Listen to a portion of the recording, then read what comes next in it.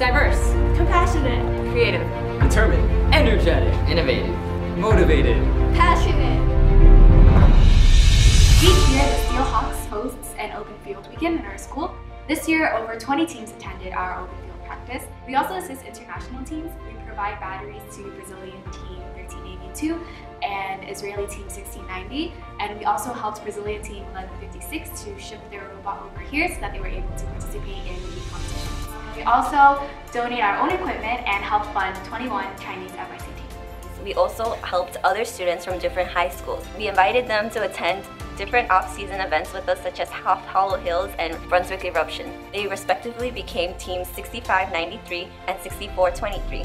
We inspired them to create their own teams by providing them with our own robots, tools, and experiences. Our outreach doesn't just stay in FRC. We also extend into FTC. This is the second year in a row we hosted the New York City FTC Championships. By live streaming this event, we're able to introduce FTC to those who haven't been exposed to FIRST before. So I've been volunteering at Columbia Presbyterian Hospital for a few years now, and coming to robotics, I've always wanted to implement robotics in other parts of my life. And this year we were actually able to work alongside our alumni and host a demonstration at the Morgan Stanley Children's Hospital. We taught the kids there about FIRST robotics and our team itself. After accomplishing this, I thought that this was unbelievable, that we were actually able to go this far in our community and promote FIRST robotics. And never would I have ever imagined freshman year that we would be able to go all the way across the globe to promote FIRST robotics in the Philippines. This summer, we're going to be hosting an after-school robotics program at the Alamancha National Comprehensive High School, where we'll be teaching the kids there about FIRST-style robotics and the basics of engineering. We could spend 6 weeks building a robot from scratch and then attending 2 competitions with the robot. But it's not complete until you fulfill one of the components of FIRST, and that's making a difference.